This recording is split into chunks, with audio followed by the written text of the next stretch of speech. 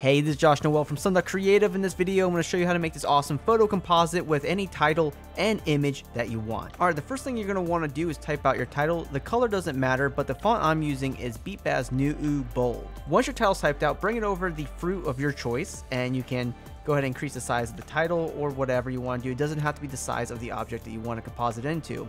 But once that's done, right click on your text layer, go to convert to shape, then hit Control T on your keyboard for PC, Command T on a Mac, and we'll come here to the top where we have this arc icon. What we want to do is come here to warp and maybe set it to arc for right now, and we can come here to bend and we can just kind of warp this slightly into place depending on our object. Okay, then we can switch this back to custom, and we're going to have these handles here which will allow us to curve this out, but also we have some points over here that allows us to manipulate the entire image so we can resize it and frame it exactly where we want to put it. So I have my four corners pinned here, and then all I have here is the handles, and I can use this to kind of curve our title along the curvature of our banana here. And don't worry if your title is not 100% perfect on top of your object. It doesn't have to be perfect whatsoever. But once you're happy with it, go ahead and click the check mark.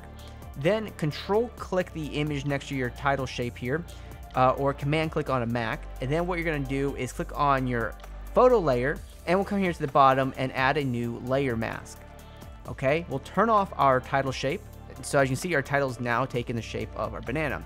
So then all we need to do is paint back in the rest of our object. So we'll come here, we'll grab the paintbrush, make sure the color is set to white. We'll come here and use a hardness of 100%. We'll increase the size by a little bit. And we're going to just start painting in, the rest of our banana.